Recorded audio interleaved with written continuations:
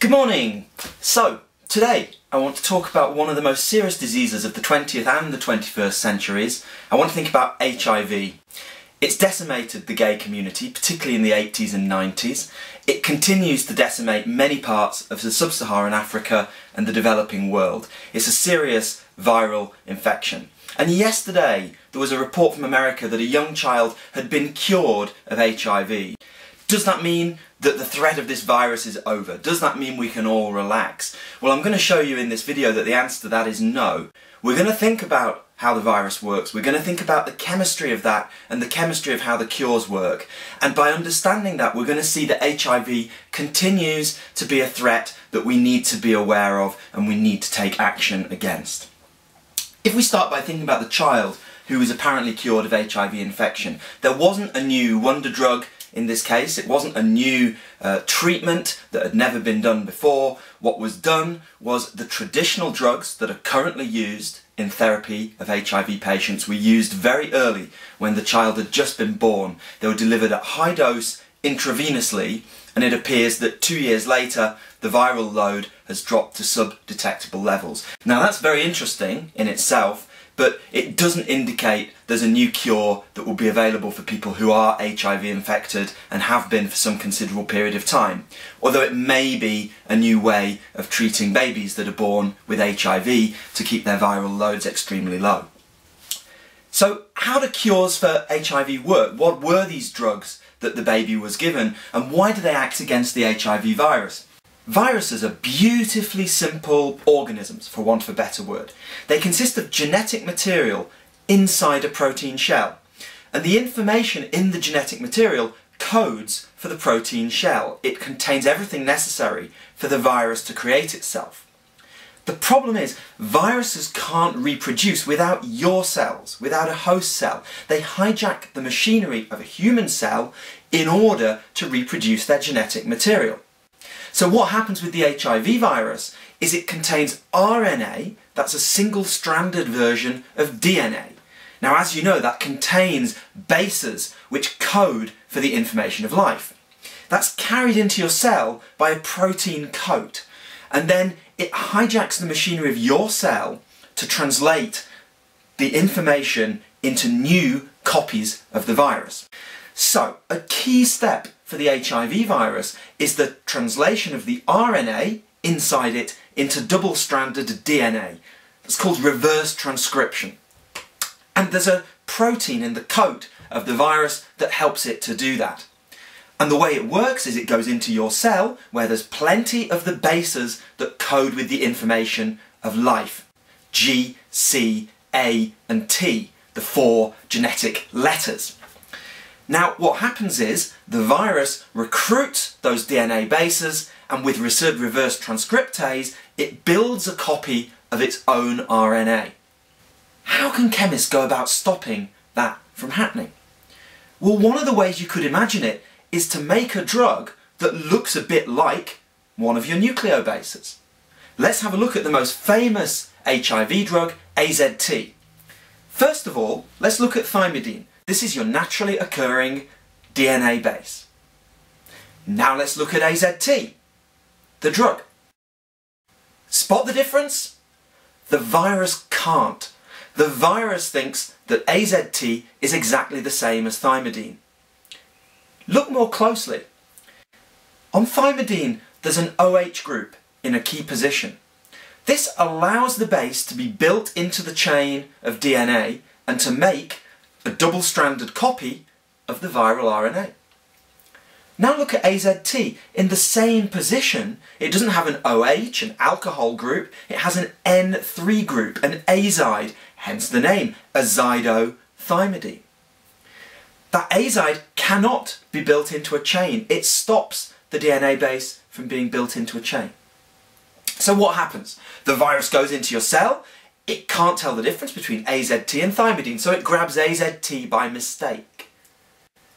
And that stops it from building a DNA copy of its own viral RNA. You inhibit reverse transcriptase, you prevent the virus from replicating. So AZT has a very simple mode of action based on the fact it looks and behaves like a DNA base, but with one chemical change that stops it from being incorporated into DNA. And that is how basic drugs were developed to treat HIV. When they did the clinical trial of AZT in patients with HIV, the difference between AZT and the placebo was so dramatic that the trial was stopped early and all the patients were given AZT because it was saving lives, it was stopping patients dying. Now it might seem remarkable that they developed AZT so quickly. Well, the reason is people had known for a long time that if you wanted to stop a tumour, one of the ways to do it was to stop rapidly dividing cells, to stop nucleic acids from reproducing themselves. So AZT had been tested as an anti-cancer drug, and it wasn't suitable for use as an anti-cancer drug. It wasn't sufficiently active. But they had it in a library of compounds, and when HIV came along, they knew that stopping a virus was all about stopping the replication of genetic material. And anti-cancer drugs might stand a chance of doing that.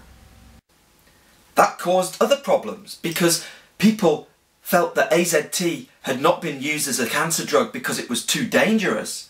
And there were campaigns when AZT was being used in the gay community. People said it's a toxic drug, it's a killer drug, it's a cancer drug, it's going to give us cancers, it's not safe for use, it's not fit for use. I met a guy in a gay bar in San Francisco. He was absolutely convinced that it was a conspiracy theory and that HIV had been created by the government and that they had these pills waiting to treat it, but they wanted to let it kill off part of the gay population. I mean, of course, it can't be true, but I can understand why he thinks like that. You know, this was a guy, he was in his 70s, 80s, he'd seen so many of his friends die of HIV. He'd seen the community that he was a part of decimated, and you look round for answers and you grab at whatever answers you think you might be able to find. So AZT was introduced, but on its own, there's a problem with AZT. Viruses can mutate, and the HIV virus can mutate more than almost any other. It does hardly any checking for errors, so it makes quite a lot of mistakes. So it has quite a high rate of mutation. And of course the genetic code that it's making is what makes the protein shell of the virus. And so if you make mistakes in the genetic code, you make mistakes in the protein shell. Now most of those errors in the protein shell just cause the virus to die. And if that's the case, it's not a problem. But some of the errors in the protein shell modify the protein shell, and for example, one of those proteins is reverse transcriptase. And so some of the mutations allow the reverse transcriptase to deal with AZT, to cope with it, to avoid it, to ignore it. And that tiny amount of virus with that mutation will be the one that lives, because everything else will be killed by the AZT. And so you can multiply up in the population a resistance to a specific drug. So how do you get around this? Well, you introduce triple therapy. So you don't just use one of these base mimics, you use two base mimics that look different to one another and behave slightly differently.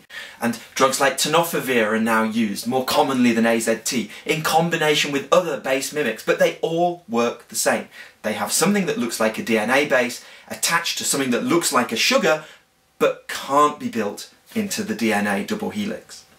And you then take a third drug that attacks a different point of the viral life cycle, not reverse transcription. And by having two drugs that go for reverse transcription in different ways, and one drug attacking a different part of the life cycle, you can keep the viral load properly under control and limit the ability of that virus to develop resistance to any one drug. You look at the decline in death rate after the introduction of triple therapy with all three drugs being used together, and it's remarkable. AZT was a transformative drug. So does all that mean that we don't have to worry about HIV anymore and we can change our practices and behave in a different way? Well, the answer's no. Today, many people don't know their HIV infection state. They don't know whether they're positive or negative. They haven't been tested. You might think it doesn't matter if you catch HIV because there's drugs that can cope with it. And AZT was transformative, and triple therapy does allow you to keep on top of your viral load, currently. But the HIV virus is mutating all the time in response to the drugs it's being treated with. Who's to say that the HIV virus in 20 years' time will remain as easily treatable as it is today? Safe sex remains of vital importance for gay men. It's not only gay men who have to worry about these things. Increasing levels of HIV infection in the heterosexual community have been happening for a number of years now. What can you do? The best line of defence is still protection. Condoms are still essential in the fight against HIV/AIDS. Drugs, they're going to help people. They're stopping the disease currently from being a death sentence. But still, you'd be foolish to want to get the virus, given how dangerous it is and the way in which it can mutate so easily.